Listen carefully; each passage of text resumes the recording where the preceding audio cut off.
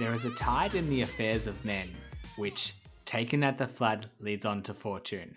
Omitted o'er the voyage of their life is bound in shallows and in miseries. Welcome back to our ESMO 2023 Bonanza, featuring none other than your hosts, Michael Fernando and Josh Hurwitz. Mikey, how are you today? I'm very good, Josh. I see from one masterpiece to another. And which masterpiece did I just quote? Sounded like Shakespeare. It is Shakespeare. Which Shakespeare? Hamlet? That sound you're hearing, ladies and gentlemen, is the stunned silence of Josh as he frantically Googles his own quote. Michael, I was giving you enough time to think about it, but it was Julius Caesar, actually. William Shakespeare. Julius Caesar. Which, as the Shakespeare aficionado that you are, I thought you would know this. Well, it's been a while since I listened to Caesar. But he loves his Caesar salads. Michael, I couldn't think of anything better to start our episode, but why don't we knuckle down and talk about skin cancers today? This is an exciting area of development, which I never thought I would say that apart from melanoma, but there are other things apart from melanoma, the classic melanoma, that are seeing some great attention. Do you want to start our show? Absolutely. You mentioned melanoma, and it's interesting you do so because obviously the main driver behind melanomas taking the role of the golden child in oncology, as it were, is immunotherapy. And we're seeing a lot of similar stuff with cutaneous squamous cell cancers, where immunotherapy becomes the agent of change. The first study that I wanted to talk about was the 1-year follow-up study of a phase 2 non-randomized trial of neoadjuvant Cemiplimab for stage 2 to 4 cutaneous squamous cell carcinoma. This study has actually already been published in the New England Journal of Medicine, and this update was concurrently published in Lancet. So clearly they're doing something right. There have been other studies of ipilimumab and nivolumab and cemiplimab that suggest a good pathological response rate can be achieved by neoadjuvant immunotherapy for patients with resectable cutaneous squamous cell lung cancer. The primary endpoint was met with a PCR rate of 51%. The secondary endpoint was major pathological response rate, which was 64%. The ESMO presentation this year was presenting the 12-month EFS, DFS, and overall survival and pathological partial response data. So just to quickly go over the study's design, this was split into 2 parts. Part 1 of the study were patients who had 4 doses of neoadjuvant Cemiplimab, followed by curative intent surgery, and that's where they got the PCR and the MPR data. Part 2 of the study was by investigator discretion, patients could get adjuvant Cemiplimab, up to 16 doses, adjuvant radiotherapy, or just observation. In terms of adjuvant treatment, there's a graph that we will obviously include a link to, but to summarize it, 12 patients who had adjuvant treatment with Cemiplimab had a pathological complete response, 1 had a major pathological response, 2 had a partial response, and 1 patient had unfortunately been a non-responder. However, the majority of patients, 24 or 60% of patients who had a PCR, actually had observation. 30% of patients who had a major pathological response also had observation. 29% had a partial complete response in the observation group, and 3 were non-responders. Only a handful of people had radiotherapy, and there were a handful that were not reported. So, confused? So was I, but that's okay. We keep on going. Basically, the summary is that even after neoadjuvant immunotherapy with Cemiplimab, there were a variety of potential adjuvant, quote-unquote, approaches chosen. However, the results are very interesting. So the estimated 12-month event-free survival for all patients was 89%. But one of these groups is not like the other, Josh. See if you can pick it. In the pathological complete response group, the estimated 12-month EFS was 94.9%. In the MPR group, 88.9%.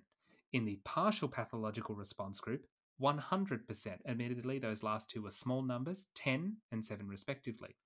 In the non-responder group, the estimated 12-month EFS was 72%. I know it's small numbers, but the partial pathological response having a 12-month EFS of 100% is interesting. But more importantly, that's quite a high EFS at the 12 months for the no surgery or non-responders if we have to really knuckle down. Why is it that what people who haven't responded are still having 12-month EFS? And I have no idea. Yeah, I suspect that it speaks to the efficacy of Cemiplimab anyway, but honestly, there's no real answer, and I don't think we have a definitive answer for that. But you will note, however, that the 12-month EFS for non-responders is significantly lower than in the other three groups, even though we're still talking about a 12-month EFS of 72%. In terms of the actual event data, and we'll focus on the no surgery or non-responder group, 2 patients had progressive disease that precluded surgery in the first place. 2 patients had disease recurrence, and 3 patients died. This is significantly more or significantly higher than in the other groups, where no patients in any of the responders groups, even the partial responders groups, had progressive disease that precluded surgery. Only 1 patient had disease recurrence, and 3 patients passed away. The 12-month overall survival across all patients was 92%.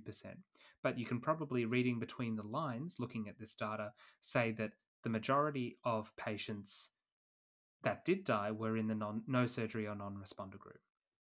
There is a significant separation of the curves between the patients who were responders, even partial responders, and those who were not. In terms of safety, there was no real new safety signals, I guess. We have significant experience with Cemiplimab now, so it is not really surprising the rates of treatment-related adverse events in this study. There was 1 death that was possibly related to the study drug, but this was noted to be an elderly patient who had pre-existing cardiac failure who had an exacerbation. So to conclude this we'll be honest, this rather messy summary of this study, but the conclusion is that the preliminary survival data is encouraging and potentially independent of the degree of response, so long as you have some response prior to surgery, even if it's a partial one. Adjuvant Cemiplimab was well tolerated. We know the neoadjuvant Cemiplimab was also well tolerated. And this did raise a question, which is whether we need to reconsider this current idea of adjuvant Cemiplimab at all. There is a study that's actually running at my centre at the moment called the CPOST study, which is studying adjuvant Cemiplimab post-surgery and radiotherapy. But does neoadjuvant Cemiplimab actually improve outcomes? Could we also increase the PCR rate by adding an EGFR inhibitor such as cetuximab, because there is some data to suggest that checkpoint inhibition plus EGFR actually improves outcomes, but it hasn't been studied in the neoadjuvant setting yet.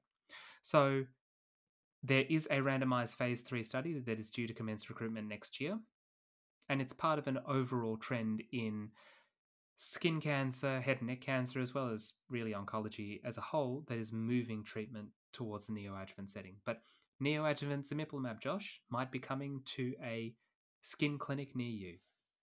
Yeah, the world is moving at rapid pace this year. I feel this year ESMO and ASCO have just blown everything previously out of the water. There's so many very unique and interesting publications. Would you agree? I would agree, and it really is a testament to all of the amazing men and women who are working on all of this data at labs around the world. I mean, we sit here in our chairs and we sort of yak on about them for half an hour at a time, but the amount of work that goes into these studies is truly, truly immense. So it is great to see all of these results and all of this data. Yeah, speaking of some great results, I'm going to switch tact to something that's I have quite a soft spot for, because I do a lot of this treatment, but we're going to be talking about tebentafusp. And for those who have never heard of this drug, that's okay. It's pretty new. And going back 3 years, this particular disease had no effective treatments. This trial is titled The 3-Year Survival with Tebentafusp in Previously Untreated Metastatic Uveal Melanoma in a Phase 3 trial. So the background of this, and you're like, what? A uveal melanoma? Essentially, it's a melanoma of the eye, but it's different to that of classic cutaneous melanoma, as it has very modest responses to immunotherapy. It comprises of 85% of all ocumelanomas, but makes up less than 5% of all the melanomas in the world. The thing is that prior to the approval of this drug, overall survival for these patients was approximately 6 to 12 months, and those with localized disease have a 50% chance of it becoming metastatic over a 10-year period. So tebentafusp is the first positive phase 3 study for metastatic uveal melanoma. It works by a T cell engager with its designed to redirect T cells to glycoprotein 100 positive melanocytic cells presented by HLA AO2 to cell surface. So one of the limitations of this particular drug is that you have to have the specific HLA typing, which is present in about 50% of the Caucasian population. So if you don't fit that cohort, unfortunately, you're not going to be a candidate for this drug. The inclusion criteria, you had to have this HLA typing, no prior systemic therapy in the advanced setting, no prior LDT except surgery, and any LDH. So there were 378 patients randomized 2-1 to tebentafusp and investigator choice, which included pembrolizumab at 82%, ipilimumab at 12%, and dacarbazine at 6%. Overall survival was the primary endpoint, and key secondary endpoints included objective response rate, progression-free survival, duration of response, disease control rate, and safety. Key inclusion criteria, I've gone through that already, but you had to have a good performance status and be over the age of 18, and they were stratified according to LDH. So let's dig into the results, Michael. I feel like I'm already at the results. This is crazy. The 3-year overall survival in the intention to treat population was maintained.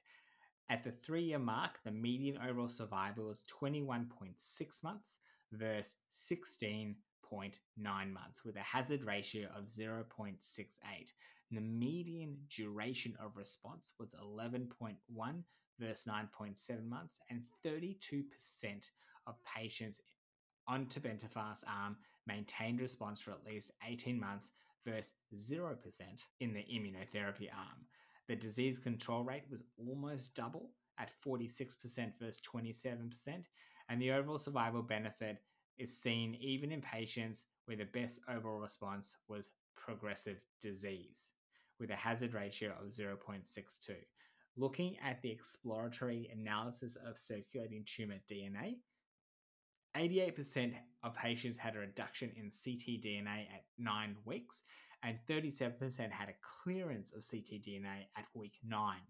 The correlation with survival had a hazard ratio of 0.32. So a pretty interesting biomarker to help predict response to treatment, methinks.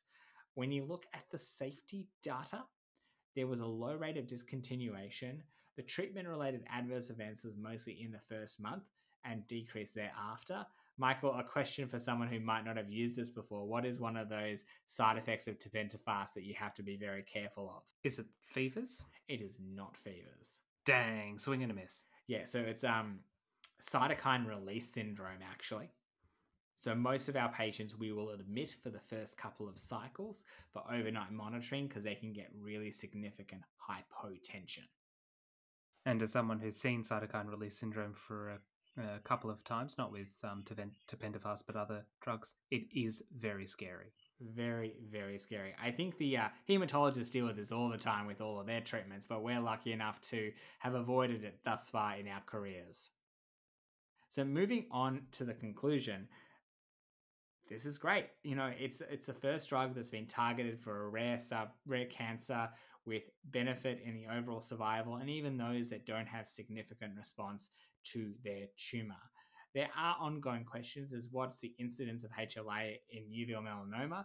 I think it's about 50% in the Caucasian population, but I'd have to sort of dig into that a little bit deeper.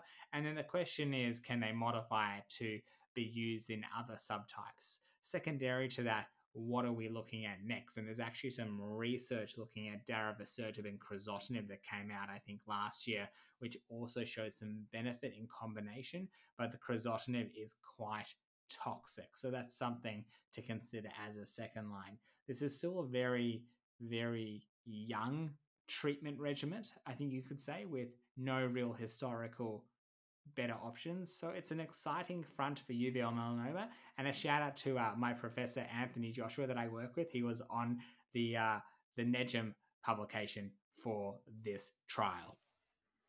So for our third study, we'll move it right along here. Before, when speaking, we're going to go back to cutaneous SCC. Josh was just too keen to speak about uveal melanoma. So we're going to jump back and forth a bit in our episode today, but we're going to talk about, to wrap up this episode, the ALICE study. Now, we discussed potentially the combination of immunotherapy with an EGFR inhibitor, such as cetuximab, and that idea actually, in part, was inspired by this study.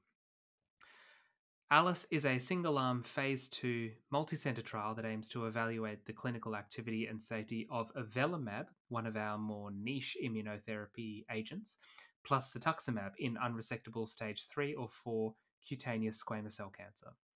The background to this is that, as has been mentioned multiple times before, immunotherapy has revolutionized the treatment of cutaneous squamous cell cancer. For those of you who don't deal a lot with squamous cell cancers and non-melanomatous skin cancers, Cemiplimab is fantastic. The response rates are something in the realm of 70 to 80%, and it can do a lot of patients a lot of good. Historically, we have used anti-EGFR agents in squamous cell cancers, more in the head and neck variety, but the existing evidence is that response rates for anti-EGFR monotherapy range from between 10 to 31%, so not brilliant by themselves. Many patients do develop secondary resistance to immunotherapy, and there are certain subgroups, and the authors of this particular presentation highlighted anogenital cutaneous squamous cell cancer that don't respond well to checkpoint inhibition. So this was a combination study, as mentioned. The inclusion criteria were unresectable stage 3 or 4 cutaneous squamous cell cancer. They could be any line of therapy, so patients could be enrolled regardless of any previous systemic treatments. They included high-risk subgroups such as peri-anogenital primary tumours, and patients were given a 2-weekly course of cetuximab and avelumab for up to 1 year. The demographics and patient characteristics were relatively well balanced, with 22% of patients, with roughly 22% of patients having high-risk anogenital origin cancer. In terms of results, we'll start with safety. There were no new safety signals, so you're just combining the cetuximab and the avelumab toxicities, which we're very experienced with, and you're not getting any new safety signals from the combination. In terms of the clinical response, this was fairly quick. Obviously, with squamous cell cancer, it's not just dangerous, it's disfiguring. So if you have a response, you'd like it pretty quickly. The swimmer's plot demonstrates the majority of responses are fairly rapid and can be quite durable. And the combination appears to be effective regardless of the location of the primary or how many lines of therapy the patient has had. I would be very interested to see how many patients had actually progressed on previous immunotherapy in this study. I didn't have that data in the presentation, but it would be interesting to see if cetuximab would be another way of overcoming resistance to checkpoint inhibition, which is something that we've talked about a couple of times on this series. In terms of the overall response rate, there's a table here that, of course, we'll link in, but in terms of all patients, 30% of patients had a complete response, 27% of patients had a partial response, and the overall response rate was about 57%. In terms of patients who are treatment naive, 68% of patients had some form of response, either a CR or a PR. Patients who were pre-treated, 34% of patients had some form of response. And in terms of the location of the primary, 55% of patients overall and 63% of patients with peri-anogenital SCC had some form of response. Important to note, as we always do, the disclaimer here is that we are dealing with small numbers. The median progression-free survival was 9.2 months, and the median overall survival was 15.4 months. Again, small numbers can be difficult to tease out some of the complexities and subtleties in this group, but encouraging numbers nonetheless. If we compare this to the similar phase 1 Cemiplimab data monotherapy, which has inspired Cemiplimab to become a standard of care, the overall response rate was 47%. The complete response rate was 7%, and the time to response was 1.9 months. The 12-month PFS was 81%, so potentially higher rates of 12-month PFS. I didn't find any data in the Cemiplimab phase 1 study about patients with high-risk pathology, but you would assume that most patients actually had lower risk cutaneous SCC. So to wrap this up, and to wrap this episode up, this is an early study, of course, but it does show promise with no unexpected toxicity. In terms of a clinical setting, following the emergence of further supportive data, you could consider this for high-risk patients or patients who are pre-treated. As mentioned, I would like to know how many patients in this study had already had immunotherapy. But there is obviously the potential for bias. The main highlighted point of this was the fact that patients who did not receive 3 months of therapy were actually excluded from analysis. So you're inherently excluding the people who are going to do badly, and that can affect your numbers. These results obviously need to be confirmed in a larger study, ideally with a comparator, maybe Cemiplimab monotherapy, who knows. But it is encouraging, again, use of old drugs in new ways and new combinations, which is a bit of a theme for ESMO in 2023, Josh. It is a theme. It's an exciting theme, though, because the theme is such that progressing through immunotherapy might not be the end of your immunotherapy journey, which has shown benefit, and we just need to know how to tweak it. Absolutely. And even if we're talking about from a health economics aspect, if you're using old drugs, they're also going to be cheaper than new ones. So there's really nothing to lose from trying to make new use and make more effective treatments that we already have. Josh, we're approaching the end of our ESMO journey, but would you like to tell us what we're doing next time? I thought you would never ask. We're moving on from the land of skin, and you might have thought we'd forgotten, but we haven't. But gynecological oncology is our next destination, where there is some exciting developments, and I look forward to discussing them with you very soon. Can't wait. It is our penultimate episode, and then we will be focusing on the best of the best, as promised. We will be focusing on the plenary presentations after that. And then I think, Josh, you and I, we need a holiday. Just a small one. But join us next time for Gynae, and then the day after that for the plenary session. We hope you will continue to stay with us on this journey.